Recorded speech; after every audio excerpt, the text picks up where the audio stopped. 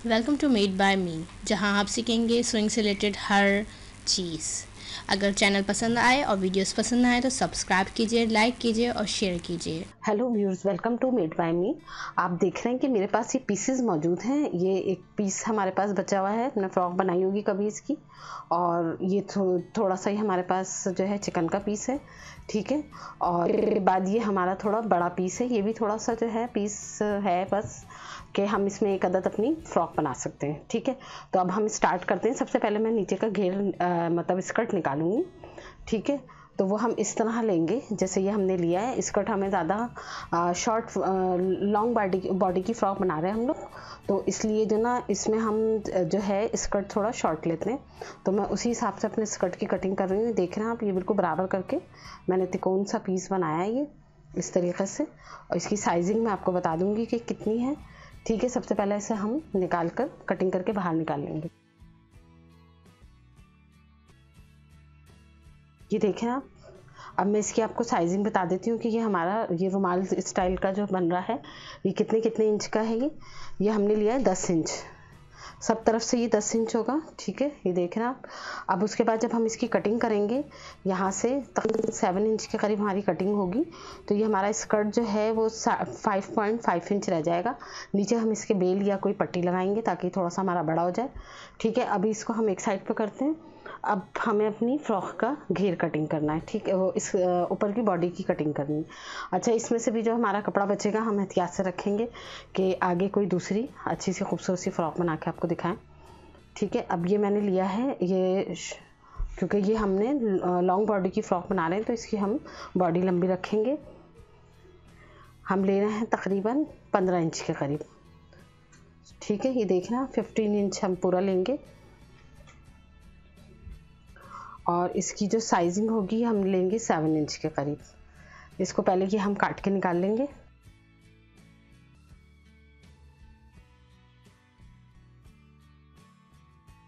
ठीक है, ये हमने निकाल लिया।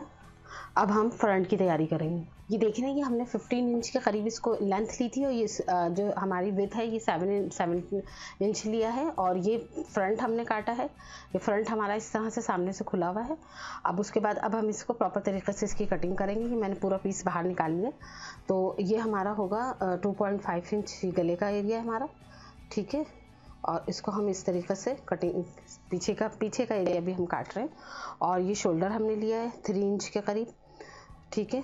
और उसके बाद यहाँ से हम 6 इंच के करीब जो है अपना आर्म होल लेंगे। आप देख रहे हैं आर्म होल मैं बिल्कुल सीधा ले रही हूँ, ठीक है। यहाँ मैं गोलाई नहीं कर रही हूँ इसकी ज़्यादा। और उसके बाद जो है यहाँ से हम लेंगे, इसको कम करेंगे हम, ये लेंगे हम 6.5 इंच के करीब, ठीक है। उसके बाद इसको इस तरीके से हम सेटअप करेंगे और उसके बाद इस तरह निशान लगा के इसकी कटिंग कर लेंगे।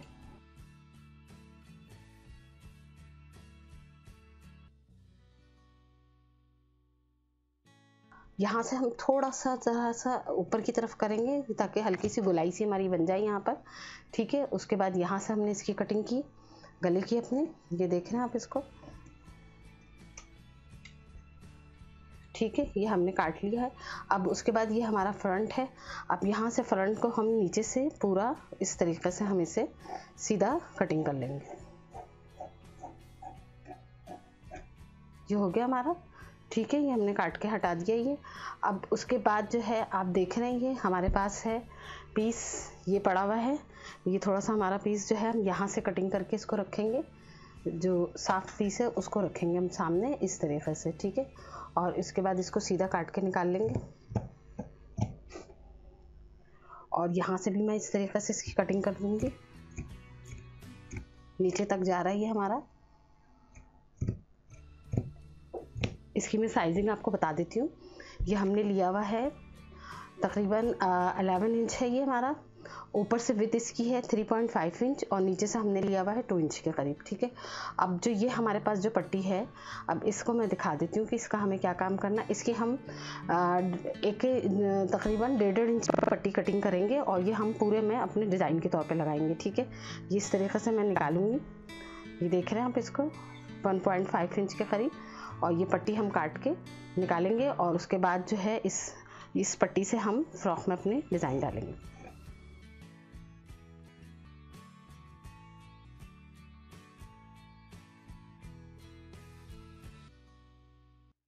ये देख रहे हैं, इस तरह हम पीस निकाल लेंगे और अब हम इसको स्टिच करने चलेंगे। आप देख रहे हैं ये जो हमने पीस सेट किया था, इसके ऊपर ये ऊपर की तरफ पट्टी लगा ली है मैंने, जो ऊपर का साइड है सिर्फ, ठीक है।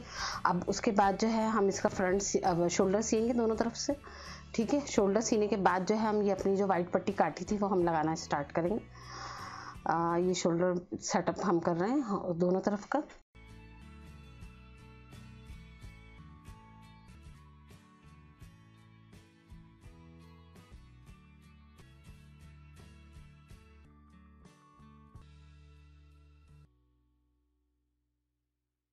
ये हो गया हमारा। अब ये जो हमने पीस जो इस तरह काटा हुआ है, ये आप देख रहे हैं, इसको मैं इस तरह रखूंगी तो आपकी समझ में आएगा।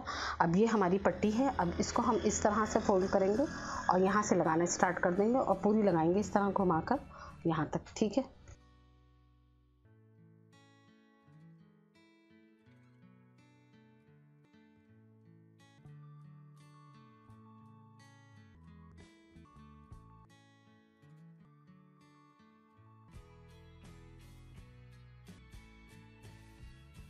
ये देख रहे हैं, इस तरह ये हमारा पूरा पीस पट्टी के साथ रेडी हो गया है।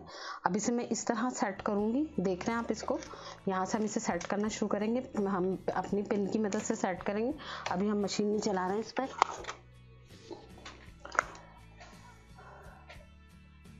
ये हमारा पीस है, ये हमने यहाँ पे सेट किया इसको, ठीक है। उसके बाद यहाँ इस तरह ये रखेंगे ये, ठीक, और यहाँ पर सही, ये देख रहे हैं आप, इस तरह हम इसको सेट करेंगे। और फिर हम यहाँ से पहले कट का निशान लगाएंगे ताकि बिल्कुल बीच में हमारे सेंटर पे आइए। और ये जो है हमारा फ्रंट है, ये देख रहे हैं आप, इसको सामने रखेंगे ताकि इसके हिसाब से हमारी सब, ये नीचे रखा हमने इसको इस तरीके से, ठीक है। और उसके बाद यहाँ रखा, ठीक। अब यहाँ से मैं निशान लगाऊंगी ताकि ये हम उसी निशान पे अपना सेटअप करेंगे, ठीक है। ये देख रहे हैं, बीच में हमने फ्रंट पे रखा इसको और उसके बाद यहाँ रखा दोनों तरफ से, ठीक है। ये देखें आप, ये इस तरह हमारा सेटअप आएगा और यहाँ से हम इसको निशान लगा लेंगे, बिल्कुल बराबर है ये हमारा बैक से। अब हम इसको इस तरीके से हम निशान लगाएंगे, ठीक है। अब उसके बाद हम इसे सीधा करेंगे, फिर इसके बाद इसके ऊपर हम सिलाई लगाना शुरू कर देंगे। पहले मैं अपना निशान लगा लूँ और उसके बाद हम इसको इस तरह सीधा करके और इसको यहाँ से, अब ये देखें आप, यहाँ निशान लगाया था हमने, ये एक के ऊपर एक रखा और उसके बाद इसको इस तरह हमने सेट किया। अब यहाँ से हमारी सिर्फ जो होगा, हमें मशीन चलाना होगा सीधा रखकर। ये पूरा हमारा यहाँ से यूँ पूरा सीधा आएगा और इस तरह हम मोड़ते जाएंगे और इसके बाद इसको सीते जाएंगे, ठीक है। ये देख रहे हैं आप, ये हमारा इस तरह फ्रॉक का गला रेडी होगा। आप देख रहे हैं यहाँ तक हमारा गला भी सेट हो गया पूरा। और उसके बाद अब ये जो है ये पट्टी हम यहाँ पे रखेंगे, ठीक है। और उसके बाद जो है वो यहाँ पे हम कमर पे जो ये हमारा जो है वेस्ट है वहाँ पे लगाएंगे, इस तरीके से कटिंग करेंगे इसको। और उसके बाद यहाँ सिलेंगे और इसी से हम जो है जो हमारा पीस बचेगा और बाकी जो है हम यहाँ से ये जो हमारी पीस बचे हुआ है यहाँ से हम इस पे लगाएंगे, आस्तीन पे पूरा फोल्ड करके, ठीक है। यहाँ लगेगा दोनों तरफ इसी तरह जिस तरह हमने यहाँ लगाया, दोनों साइडों पे लगाएंगे हम, ठीक है। और उसके बाद जो है अगर आपको ये गले में ज़रा सी और खूबसूरती बढ़ानी है तो ये जो पीस है ये एक पीस और आप यहाँ पे आगे करके एडजस्ट कर सकते हैं इस तरीके से, ठीक है।